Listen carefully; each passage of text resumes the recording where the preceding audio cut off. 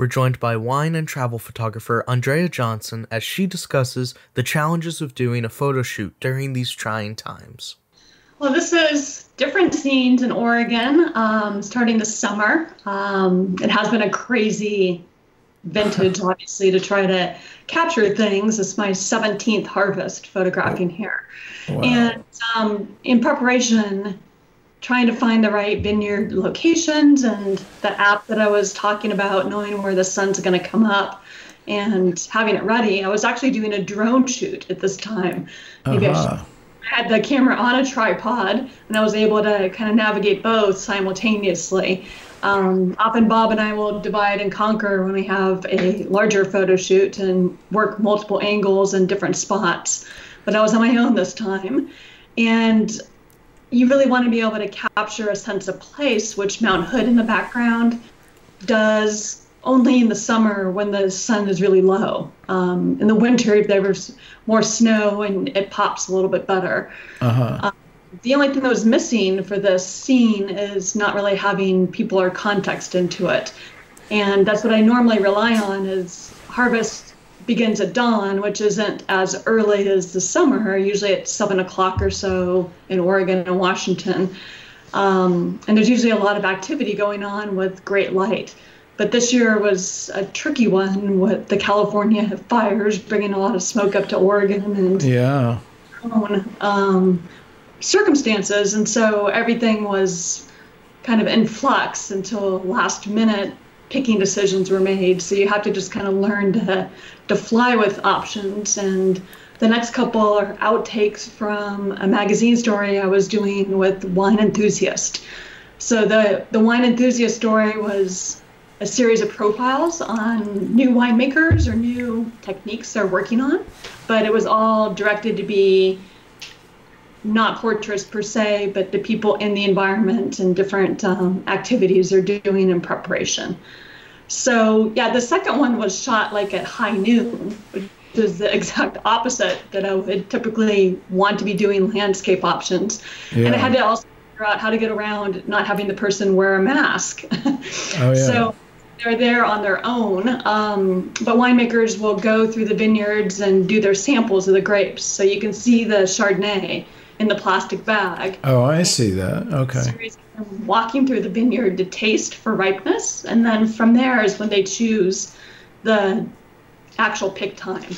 So this is a sommelier that's a winemaker that's really well known in Washington, and I'm not going to be able to show what's in the magazine because it hasn't published yet, but every other shot of him was with a suit and a tie or like in some fancy restaurant environment. I really wanted to capture how involved he is in the vineyard and the first approach and a little bit of the sense of place. So like Bob, I think I was crouched fairly low, could have held the camera down with a bit of a wider angle and just had him walk past me as he was doing that process. And I don't like an overly HDR'd photo, but there's a lot of dynamic range and camera raw files now. So it's all natural. I didn't pop anything into his face and just figured out an angle where the sunlight wasn't too jarring. Wonderful. I love the diagonal lines again on in the behind him. The lines of the vineyards, and that adds so much interest. And vitality. The gorge is really unique. I think during the story, I only had, maybe 6 hours in a week of good light. Then we had just rainfall that we really needed greatly and a lot of fog. So you got to just work and move really quickly with the scenarios. So the next one is continuing on in Washington to a winery that Bob and I do a lot of work with. It's Cayuse. And this is their vineyard up towards the Blue Mountains. It's very steep. The drone shot kind of flattens it out a bit. Those angles are up to 60 degrees, which makes it really hard to be able to showcase the terroir and keep up with the pickers. But, another way to kind of showcase a group shot safely done is to get people to spread out and bring a drone in there. So just trying to add a little bit of playfulness to... Oh, I see. They're raising their hands, yeah. Yeah, and then another one of their vineyards is more flat, and it's like the opposite. So it's difficult to try to see what they're doing in there. So by bringing a drone straight over, and again the diagonals, and just waiting for the right moment with the grapes to be handed over into the tractor, you get a sense of just how narrow those vines are, which is really unique. Yeah. When you're working really hot, steep, this crew is amazing. How they're able to pick in these conditions over and over. You're like a mountain goat. It's all this fractured basalt and these really steep vines and this amazing terroir that I wanted to be able to capture. So I was on the top of the row shooting down, and you can see a little cow in the background. They have a pasture. It was midday light, which isn't as ideal again, but all the lines converging, I think, made it work. And it's more the series of photos that the next two, in conjunction with this, I think, give a sense of this place. Oh, yeah. Carrying that, I mean, those are, actually the normal bucket's 25 pounds. I'm sure that's like 35 pounds or so, and they move fairly quick. So you've got to anticipate where they're going to come into the frame. And just keeping it vintage specific with the face masks and the safety being spaced apart, but not having it be like forbearing. So the same thing, there's the winemaker, Christoph, he's sampling some of the grapes as they're being sorted into the bins, and just how steep it is, kind of looking behind the scene. And then this is back in the Willamette Valley, and it was a magical foggy morning, but from the ground until you got to maybe 700 feet, there was a really dense layer of fog. So you can see all the white layers in the shot and kind of the remnants of the California fire. The last fire actually started to creep back up into Oregon. So there weren't the typical crystal clear shots. So I had to go pretty high. I was 400 feet above the vineyard. And then I actually did a unique thing with the drone is I did 5 different photos and I stitched them in Photoshop after. Oh, wow. Because obviously you don't have the drone like most drones don't go, on their side, you're in trouble. So I wanted to be able to capture that layering of the sky, smoke, and the below. And then this vineyard is almost at 1,000 feet, so it popped up above. And you just got the tiny harvest crew and cars beneath. And I had a whole series of these photos, but I just thought this was interesting how you can still take a drone, and when you've got not as ideal skies, when you're down at a lower level, figure out different ways to be able to shoot it.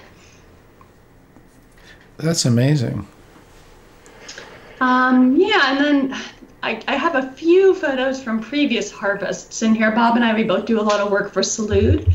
And so much of the harvest energy is the concentration and the energy and the focus that these people are working and picking. It's incredibly hard work.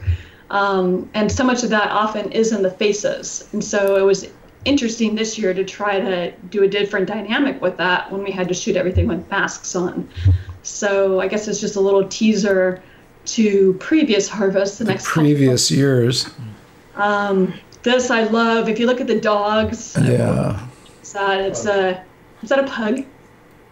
Yeah, but you know how their mouth kind of goes down, and you look at her mouth, and I love the little. Oh, that's true. They're both doing the same just expression. Winemaker throughout the whole vineyard every time she picked. They often love to sample some of the grapes, but I like that moment, how the sun really brought the attention to what she was picking, and their expressions kind of mirrored. The dog looking at, that's great. So, and then again, usually we have beautiful light and weather, so it really captures that feeling of harvest early in the morning as people are out on location. So all these are not set up shots, just following the crew and figuring out the right angle and perspective and composition to be at to give a feeling of what that vintage is. Right. And that's actually skipping back to a different day at Open Claim. And it was super foggy that morning.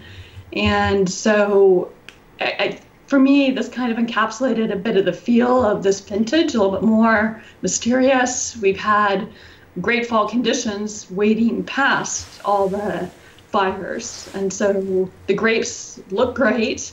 people both had masks on, but they're kind of out of focus in the background because I wanted to be able to capture more the mood of the scene instead of the actual pictures.